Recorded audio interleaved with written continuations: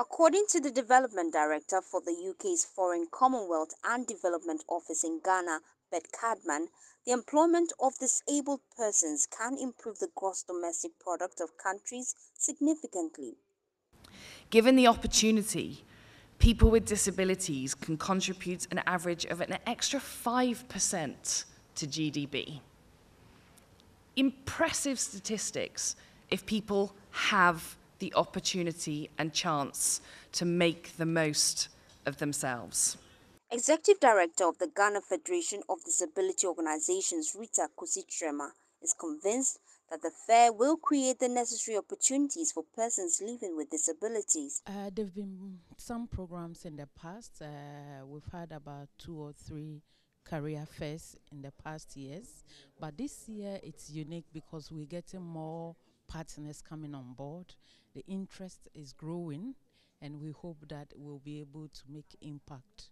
The chairperson for the Altruistic Foundation, Lady Jane, cautioned that the career fair is not a guarantee for a job, but only a stepping stone.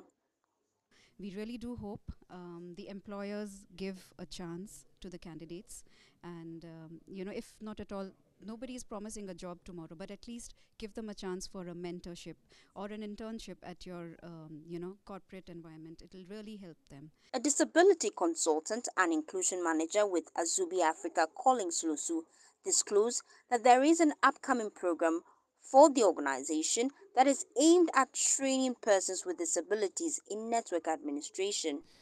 Upcoming program is the cybersecurity program, which we have been approved by Cisco to run to train about 30 persons with disability in network administration for next year. Some persons with disabilities share the expectations of the Disability Career Fair with Joy News. My name is Lydia Kulinya. I'm a diploma in basic education holder. I expect that by the end of the program, at least I will know how to answer interview questions, and it will improve me. My name is Prosper Menyuadeku. I'm a special educator from the University of Education, Winneba. We are also looking forward to get some more new networking after the sessions. My name is Idris Lukman. Yes, an agriculture engineer.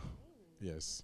Then this work per se is going to help more with the physical challenge or with the disabled people, because we are able to learn new things concerning how this can improve our career or change our life one day.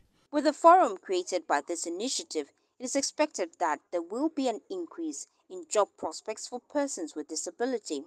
Lois Tree's report read to you.